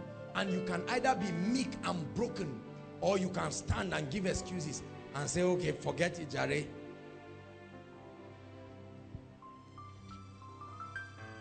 So the first thing people do when they are confronted with change is to refuse it. They try to give excuses. They try to be indifferent and say, well, I've had the time will tell who is right. Me, I'll keep my prayer. I won't let anybody preach any nonsense. Time will tell. You better repent now. You don't need to wait till the future. Just look. Look at two people, one who looks like you and one who looks like what we are preaching. Project them and see what is happening to their lives. Experience, people say, is the best teacher, but it must not be your experience. Be wise enough and look at other people. For instance, our family members. I know families that conduct vigils every Thursday and Friday in their house. They wake everybody. Some of your families do that. The moment you see people waking, know that your father is under pressure. Something is wrong. Wake up and come out. We have a problem and you are sleeping there. Come out. And you are praying and you are sleeping. You are saying, Lord, is this really the solution to this problem? Because your father cannot sleep, you will sleep too. Growing up, when my father is annoyed, everybody must partake of that annoyance directly. For something very small like keeping this Bible here, you say, is this where it's supposed to be? You know that the real thing is not the Bible. It's a cumulative of something. You watch your friend on news, you just start getting angry and say, all these people, they now pretend as if they don't know us. The truth is he has forgotten about you. Let me just tell you the truth. Because they don't look back. Leaders look forward. So if you ever want people to remember you, come forward. Many of you are there angry. They don't remember us.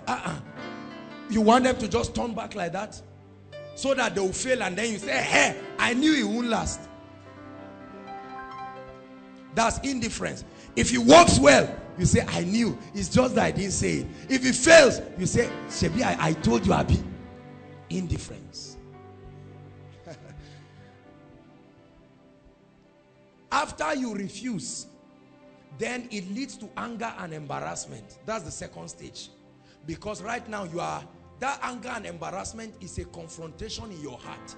You are knowing right now that this is true. I need to change. So you are either getting angry at the vessel or you are getting angry at your situation. Number 3, the moment you finally settle it, that where I am is not good enough, what happens? The third thing is you begin to negotiate for cheap routes so that you escape fast, so that people will not know. Cheap routes. Unfortunately, there are no cheap routes in life. It's only in advertisement. I have this thing on my phone. He said, marriage instant noodles. So he wrote, he said, there's no marriage instant noodles. It's in America they do that. Oh, I love you, you love me, let's marry. They just get one priest from somewhere, just comes out from somewhere and just join the people. 2 weeks later, you look at them and say, how are you? Say, I'm not doing it again. He doesn't love me. Oh, I don't love you. What were you thinking? What were you thinking? When your mother was getting married in the village, she knew she was in for it. She was determined to make it work. We're not touching those areas now. One day we'll talk about it. You've not heard me preach about it for a long time. I went to Delta, and when they were picking me for the state conference from my hotel room, the 2 guys were arguing. They said, sir, want to find out your opinion about marriage. I said, don't start, because I said, you people don't want to know my opinion. My opinion about many things is always causing trouble. So a day will come, we'll share that one. Praise God. I'm sure that day some of you will just stand up and say, just walk away. Negotiating for cheap alternatives. Cheap alternatives. If that does not work, then you come to terms with the fact that change is inevitable. In other words, you cannot hide it.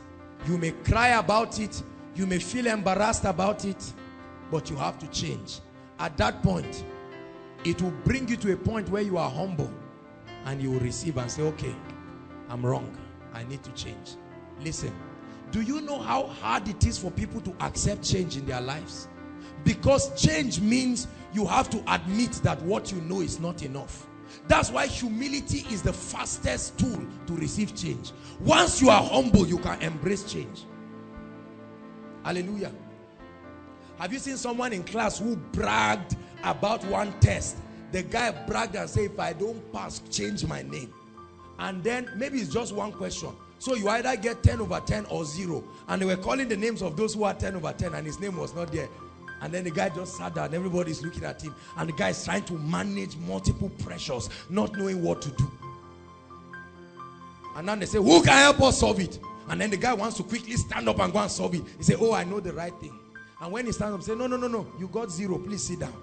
They will keep embarrassing you till you come to a point where you say, all right, I am a brilliant student, but I didn't get this right.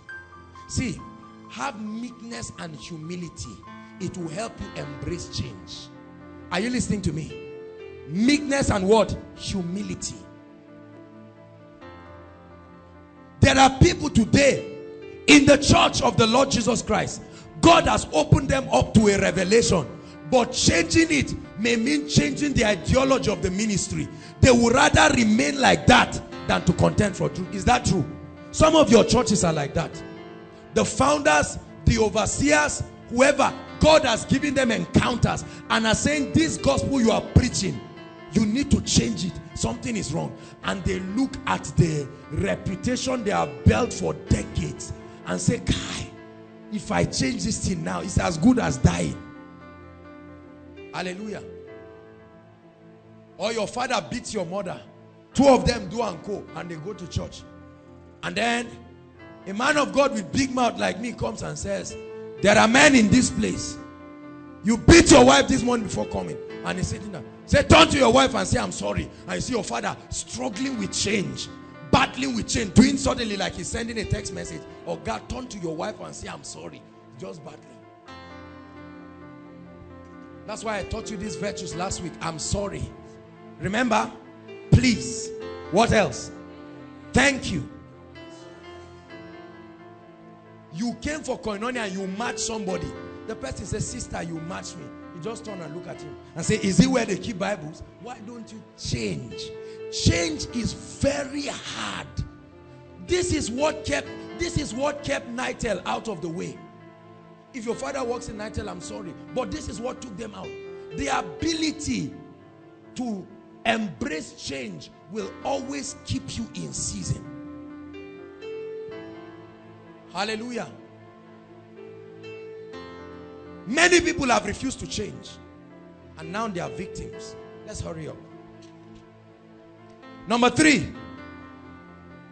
All those things I've said are number 2. To achieve excellence in life, 1, you need exposure. 2, determination to succeed. That's where we spoke about change. Number 3, set goals. Set goals on what you want to become like. Set a high standard. If you tell me you want to become excellence, I'll say like who or what. Give me a reference. You must have a reference. A reference is someone or something that have become close or equal to what you want to become like. You must have somebody or somewhere you are looking up to. Set a very high standard. Set a clear standard.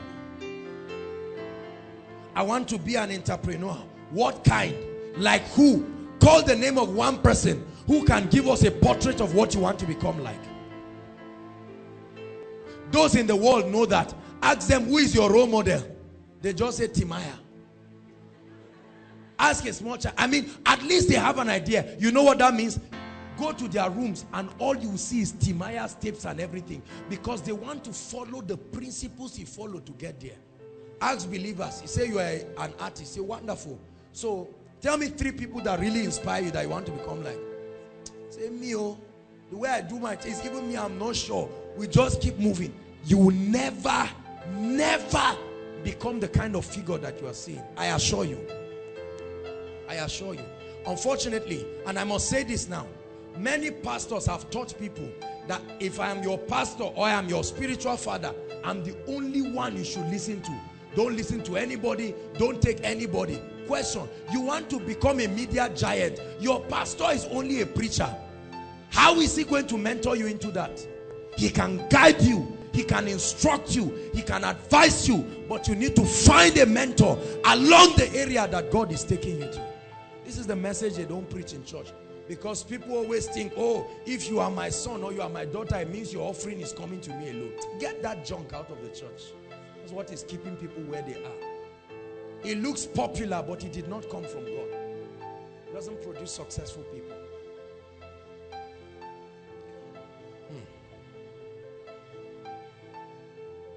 You want to own an airline. Like which one? You don't know. I assure you, you won't arrive.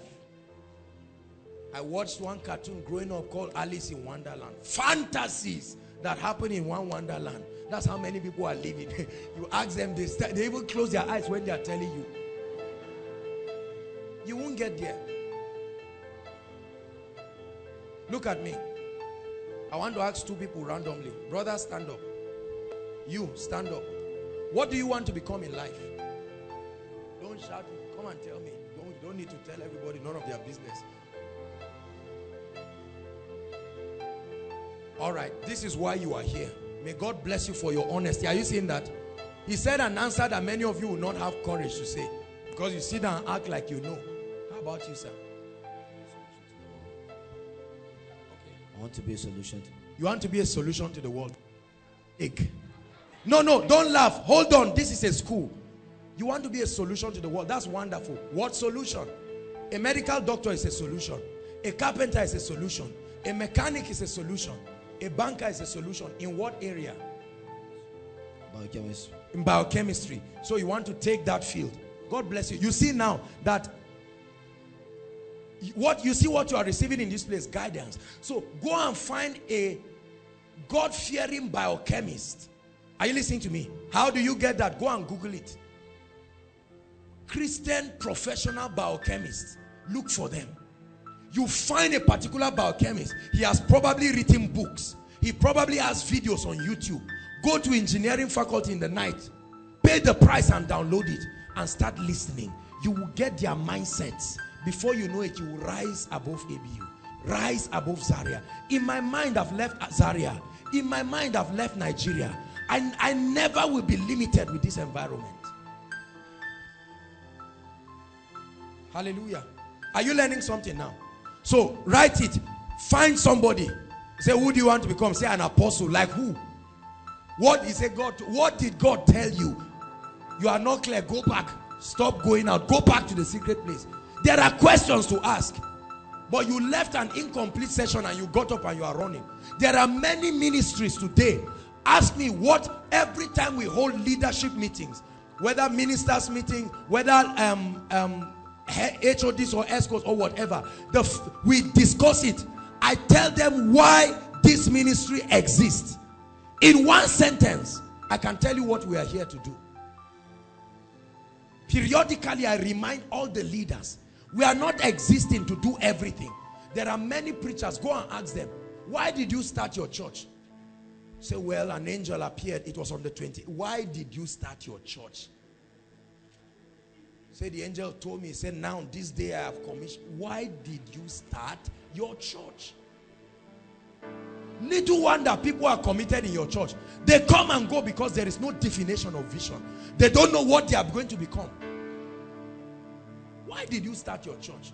Now you started a prayer group. Even if it started supernaturally, eventually you go and ask God. He said, now Lord, people are coming in this prayer group. Where are we going to? You are just praying with a sister. Praying with a sister. Where are you going to? Do you like her? Are you starting a ministry together? Are you prayer partners? Vision. Define it. We'll be praying every day and the sister is saying, so what's the next instruction God is giving? You are saying, let's just keep praying. Where are you going? Nobody follows a leader that does not have conviction and where you are going. I assure you. So set goals. Set goals. In the area of finances, there are people that I model their lives. In the area of ministry, there are people I model their lives. In the area of leadership, there are people I plan to be higher. When you go to my place, you see above my television, I put my picture there. People think it's just for entertainment. No, it's prophetic. Because I'm saying it, I'm saying whatever I see on this television, the hand of God will take me above it. And then you see books there. Some of you, when we get there, it's just dreams you write. Wishes, useless wishes that may never come to pass. The only goal you have is the kind of man you want to marry. That's good, but that's not enough. You even draw the person. His eyelashes must be wide and rich here. Apply that same principle for your life and destiny. Or the brother, she must be this. Me, I won't take anything. Joshua Selman has taught us excellence. I won't take anything. Then you too, you better work to match the excellence you want. There are many brothers here. You want a beautiful sister. Every time you come, you just look at her. Just turn, worship team. You are just looking. You are not organized. You are not well behaved. You are not well cultured. You are not disciplined. You have no vision. You are not doing anything about your life. They say, who do you want? One day you even meet your friend and say, I've been thinking about something. You better stop thinking. You better stop thinking. Quick and get to what you are doing. Better stop thinking. Don't punish your mind for nothing. Stop thinking. First things first. Stop thinking. Clarity. Say after me, I receive grace to set definite goals for my life. Write a quick assignment you do. Write 3. Go and look for 3 people that represent The areas, they must be believers. They must be believers. 3 people that give a picture of what you know God wants you to do. Whether in ministry, not very high. Raise your standard high. If you want to own a TV ministry, like which one? For instance, you can say like TBN, like God TV, like KICC, for instance. You say, God has told me this my hand will count money. There's one song. You see this my hand, you. Many people even count it. You go count dollars. You would dance that thing and never count any dollar. It's wonderful. Do the motions of the church. Motivate yourself. But after that, go and sit down. You didn't even mention naira. Mention dollars.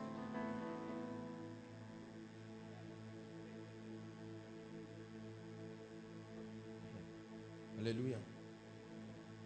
Set a standard. When I look at ministry, there are people that inspire me. I read their books. It doesn't mean you will receive everything. There will be excesses here and there in their lives. Jump all those things and concentrate on what you can get. Are you listening to me? There are many people whose mindsets in certain areas I don't quite agree with. Stop criticizing. Just get what you can get and go.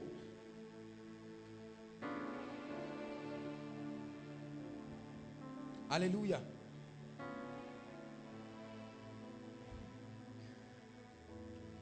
Set goals so that you can know. When you set goals, you must begin to put pressure on yourself to achieve those goals. Don't just set blind goals. Set goals. There are ministries that we, as a ministry, I've taught, I carried the heads of department, the ministers, and we went to Koza, Abuja. Why? Because I love and I respect their excellence. Do you know it takes a lot of humility to do that? Because I'm not failing in ministry. I know I'm anointed. But you must humble yourself. I'm saying it openly because it's not a thing to hide. There are many ministers that listen to my messages and just stand up and pretend. I know it. I see it sometimes in visions. See, celebrate greatness when you enter its presence. There are people who bless my life. I don't hide it. And we took all the leaders and we went to Koza. We went in the morning. We sat down there. Our head of departments, of different departments, went to their head of departments and they were learning. Don't ask questions why we are excellent. And this is old wine. I'm telling you, this is old wine. You wait and see what God is doing.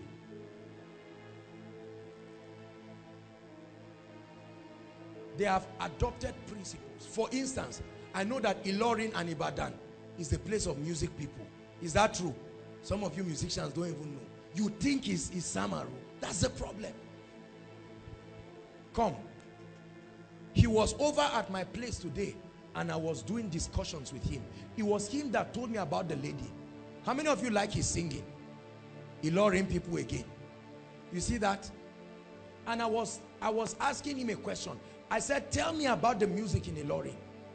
And he said, the people there, most of them like money, money, money, but they are excellent. They are competent. I said, I said, tell me more. And I was just listening. He said, tell me more. I said, all right, God bless you. Every time I challenge the decorations department, they don't just bring some of these designs off heart. They sit down and look at certain things. The protocol, almost every department. And if you're a head of department here and you don't have an idea of any ministry that does your department and an idea of a picture, it means you are misleading your people. You do anything you want to do today. You do. Thank God there are ministers there to supervise you. When you are going out, of course, it's our job to bring you back. Question: who inspires you? Yourself. That's why you are still where you are. You are the only one who inspires yourself. You don't have any figure that inspires you. Out of the many mentors in my life, my greatest mentor is Jesus Christ. And I know many of you will not. Jesus inspires me. Boy, when I study the Bible, sometimes I just put it on my head. I say, Baba Jesus. I just laugh. I mean, this guy was something else. He inspires me. Who inspires you? Show me the person that inspires you and I'll tell you why you are in your life. For many of us, we are surrounded by people who are failures in life. It doesn't mean you should hate them, but they cannot be your role models. It's out of pity many of us look up to some people. I won't let a failure inspire me. I won't criticize him. I will love him. But I know he will not help me to get where I want to go to. There are many of you who are friends with people who don't inspire you. It's just out of pity. We have been there since secondary school. You want to read, after you read for 2 hours, you say, I beg Jared, Jesus is coming soon. You say, not true. Or you just close your book and you keep getting zeros, zeros, zeros, zeros. And you'll be wondering, zeros. The best student in your class is reading. You go and sleep and come back and still see the person reading. Because every time he's tired, he sees, did you have that kind of thing in secondary school? Where you have the best 2 students. When somebody's tired, he looks at the person who took first last semester. Say, I'm not going anywhere. We must read together. Provoke one another. I'm not teaching you to have a competitive spirit, but you must. Who challenges you? I don't mean makes you envious. Challenges you. I taught the worship team one time. I told them, I said, acknowledge those who are better than you. Hallelujah. Acknowledge it. When you look and say, Selena can hold this camera. If I hold this camera and you watch the video, you will stone me. Hallelujah. I wasn't trained to do it. When they were being trained, I was doing something else. So I'm not that competent. So if I come and see Selena and say, well, is it not this simple thing? Celebrate greatness when you see it. Hallelujah. You will now see these worship people and say, I thought this lady is a new lady. She came, worship team have accepted her. They are trying. Why didn't they take you? You see, people have this negative, critical spirit. Hallelujah. Why are the protocol people standing and wearing white? Can't they just dress anyhow? Don't communicate your frustrations looking at things around. Calm down, get the word and change. Let me tell you something. 95% of people who criticize only criticize because they desire to be in that position that they are criticizing. It's a bad spirit in Nigeria. They've been insulting Goodluck Jonathan and they've been doing a lot of things. People have been swearing, if we see you, kill. He has been in Maiduguri and Yola for the past 2 days. Nobody did anything. Everybody was shouting, hey, the same people. What are we saying? Who is deceiving who?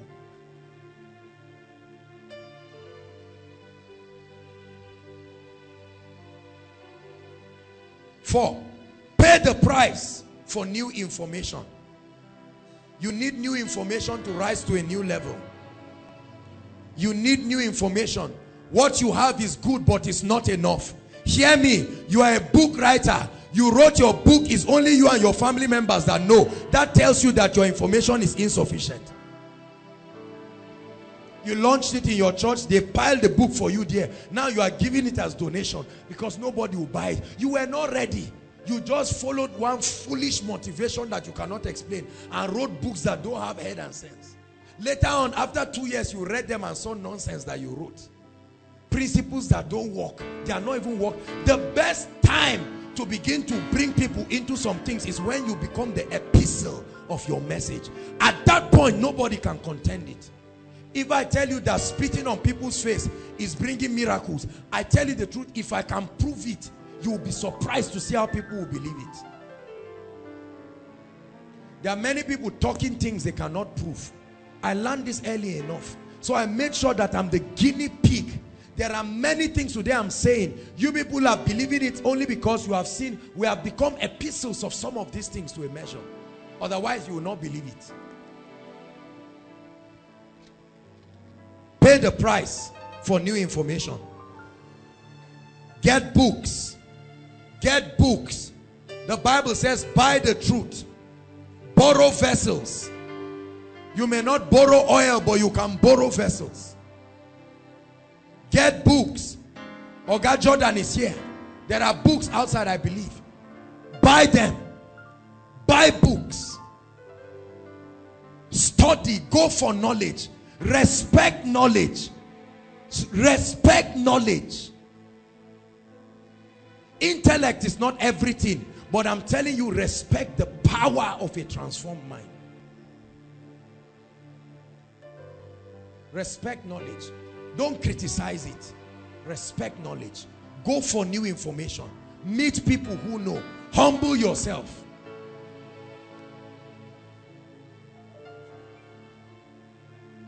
Get tapes. Koinonia messages are here. Many of you have been suffering certain things that the solution has been preached in these messages.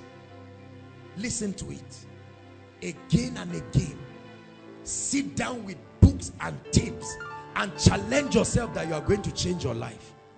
Not just sermons, books by people who have proven track record.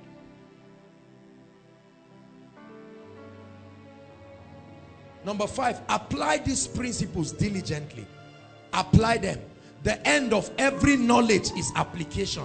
Whatever you do not apply cannot help you. I'm telling you this. Many of us know so many things, but we refuse to apply them. The most dangerous thing that can happen to a man is to have knowledge without application.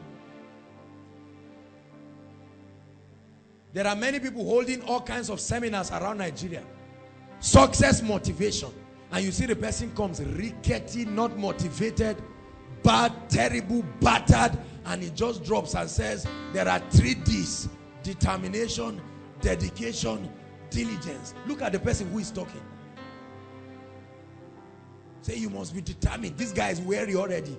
There were 4 people who came. He thought 100 people would come. Say determination, diligence. And the person is already weary. Go back to your secret place.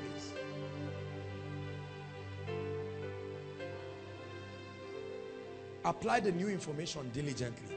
Number 6, be disciplined and consistent in practicing the new principles. Many people lack discipline. It takes discipline to keep practicing these principles. Even if the result is not showing now. You have been tithing, the result is not showing now. You've been reading books. Continue. Don't stop. Pastor Chris will say, keep saying it. Don't stop talking it. Let me add to it, keep doing it. Don't stop doing it.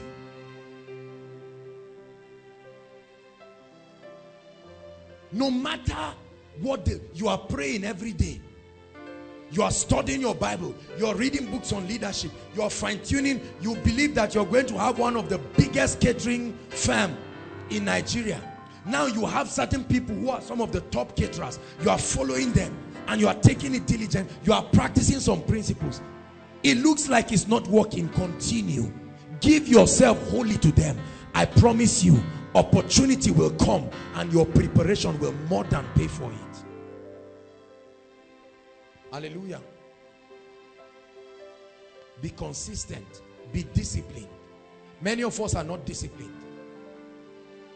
It takes discipline to maintain a consistent prayer life. It takes discipline to maintain a consistent word life. Because sometimes you are tired.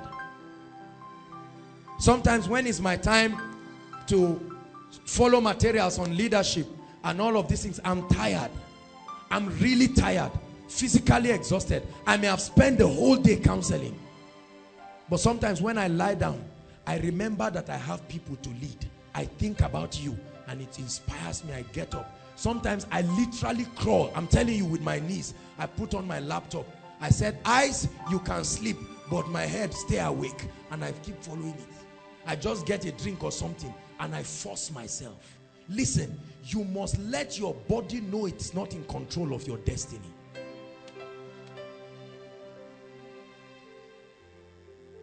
Be consistent. Be disciplined. It's your time to study. You are studying a book. Your friend says, come, there's one powerful program, or one man of God has come to town. Wonderful. As great as that is, ask yourself a question. Is the program you are going to help you to achieve your vision? If it will not, you better sit down and continue doing what you are doing. Be consistent. Say, I receive grace to be disciplined. Discipline is doing the same thing whether the condition is favorable or not. That's discipline. Force yourself. Constrain yourself. My body is already used to me. I can come back from a trip. When I come back from a trip, I know that it's time to do some things. I'm tired and I'm exhausted. I rest, oh, don't get me wrong. I have days that I pay that debt, but I pay it at the right time. When I need to do something, my body is not going to stop me. There are many of you, you have slept away your destiny. You have slept away a realm that you would have got into. You sleep as if it's a demonic attack. The moment you hold a book, you are drowsy. But when you are gisting, when you are lying, haba.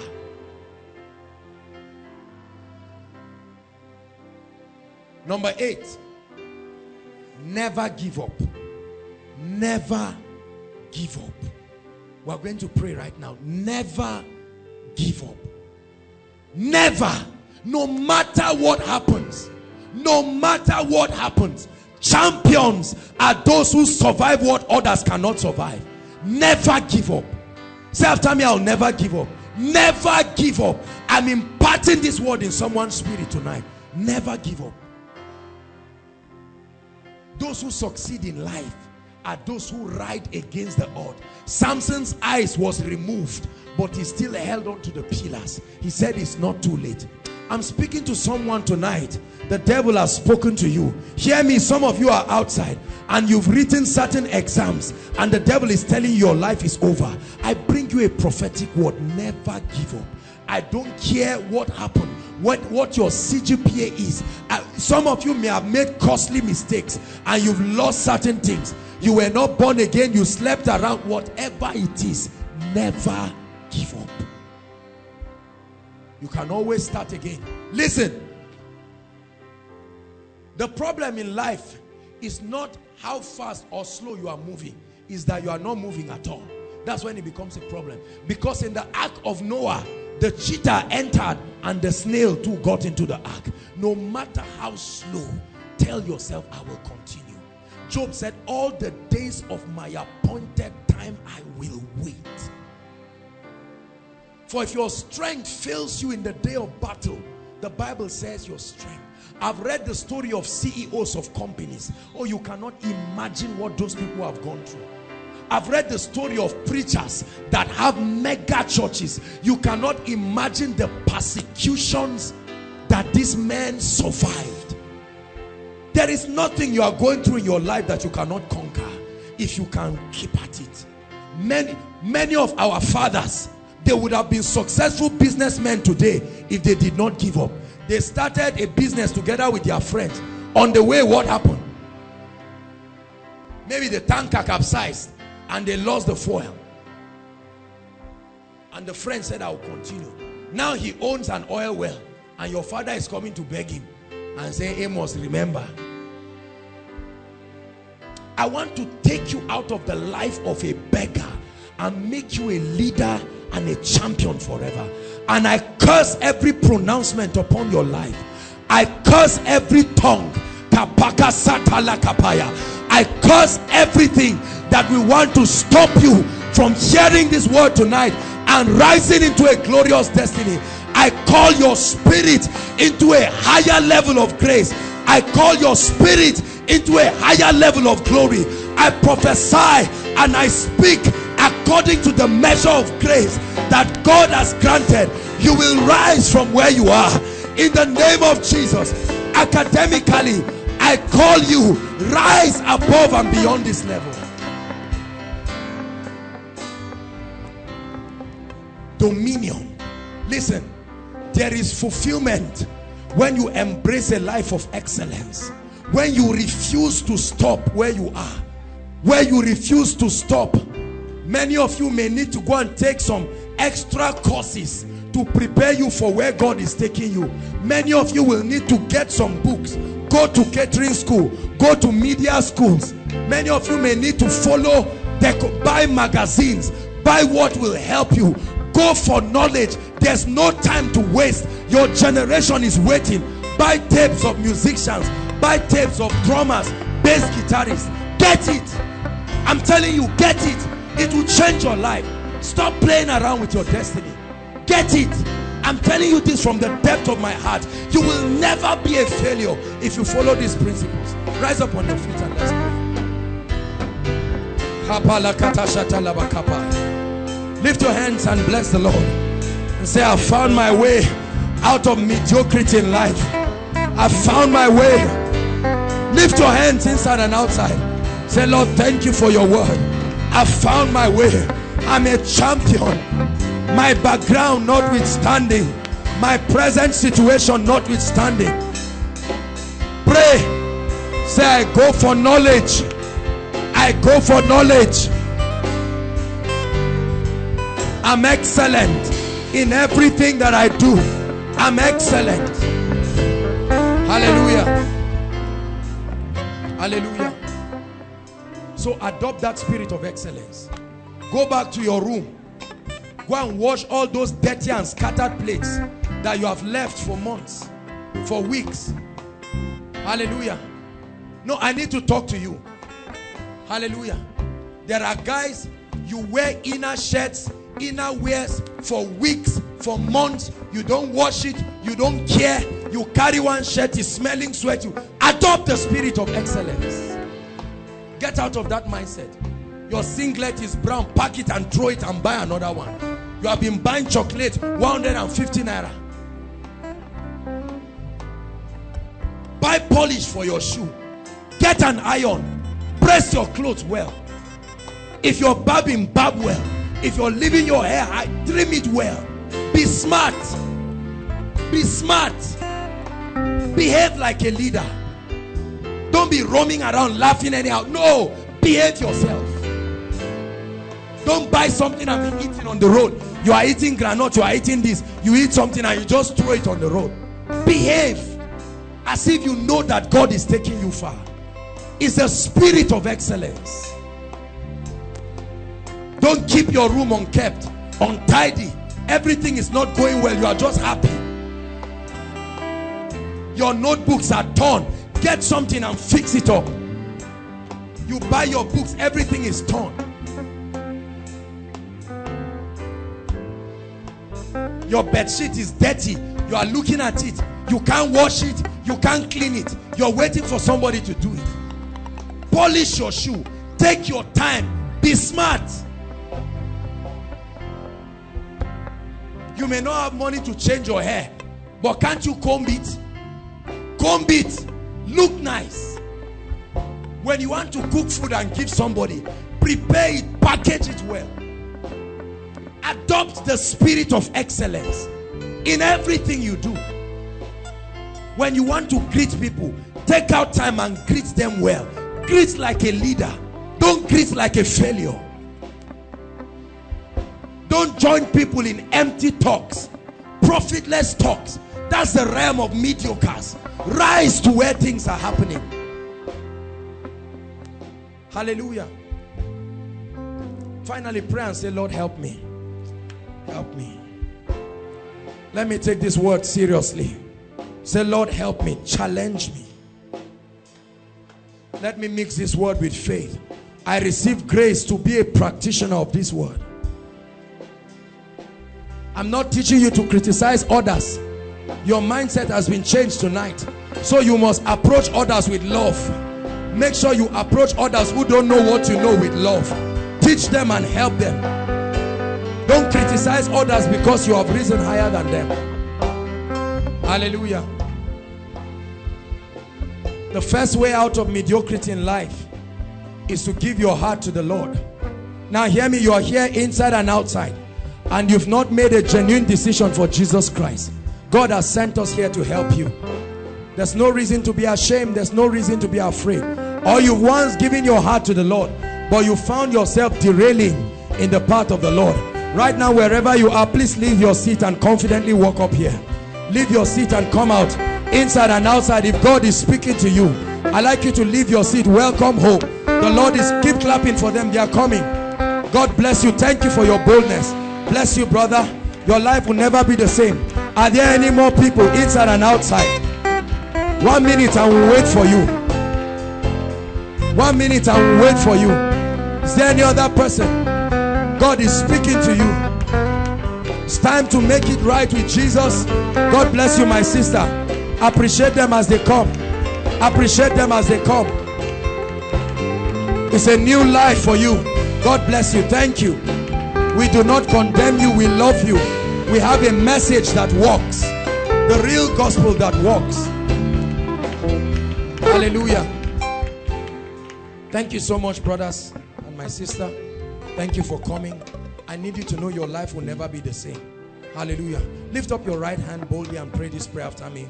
Say, Lord Jesus, I come before you, unable to help myself. But tonight, I make Jesus Lord of my life. I receive eternal life into my spirit. From today, I'm a changed person. Holy Spirit, come and live in me. I denounce sin and Satan, and I receive grace to run this race in the name of Jesus. Dearly beloved, I hope you were blessed by this message. Do not keep the video to yourself.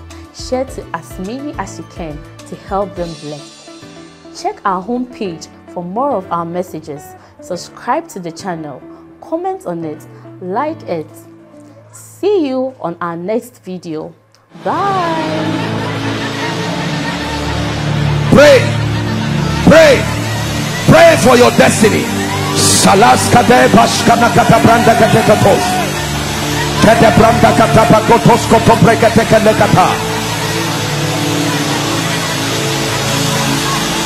The phase of development. Lord, grant me the discipline